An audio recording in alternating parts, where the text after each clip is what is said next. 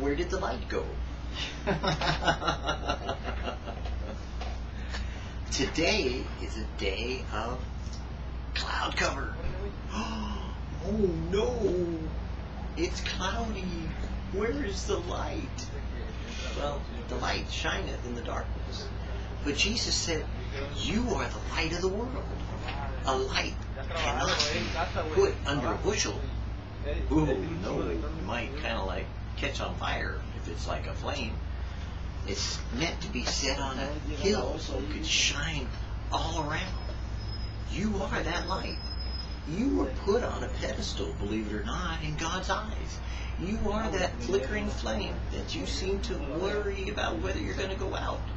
But by the Holy Spirit, He can give you enough oil that your flame will always flicker, but it won't be extinguished.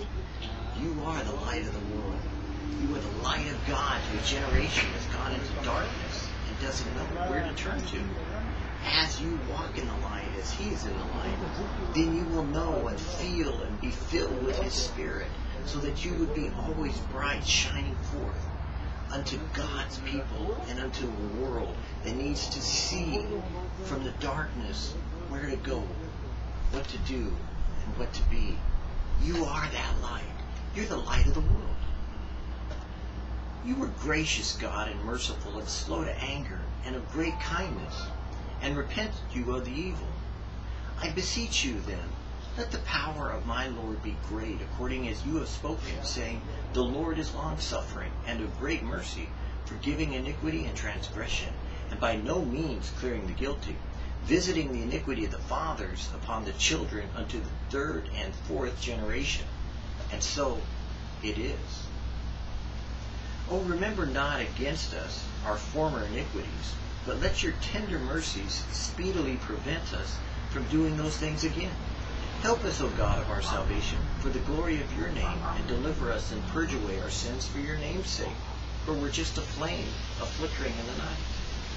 O Lord, though our iniquities testify against us, do thou it for thy name's sake, for our backslidings are many, and we have sinned against you.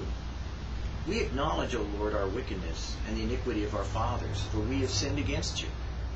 If thou, O Lord, shouldst mark iniquity, O Lord, who shall stand? But there is forgiveness with you, that you may be feared. Behold the light that Jesus said, men love darkness more than light, lest they come to the light, and their deeds be revealed for what they are, which is sin and iniquity. But we come to the light for forgiveness. We come to the light for mercy. We come to the light for grace. We don't come to the light to prove that we're righteous or that we're holy. Oh no. As a matter of fact, the reason why we come to the light is just as Jesus said. The Holy Spirit will shine upon us and reveal our true nature, which is not after God, which is not righteous, but rather that light will expose us for who we are.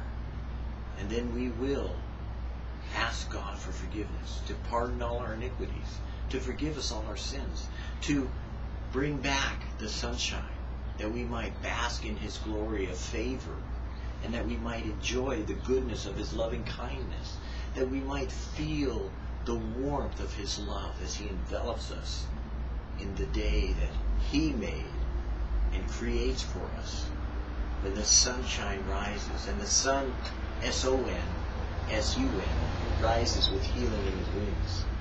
And when He does, and He has restored us to a relationship with our Father, then the glorious light appears up over the horizon and shines upon His creation, and we see the light, and we behold it as the only begotten Son of God.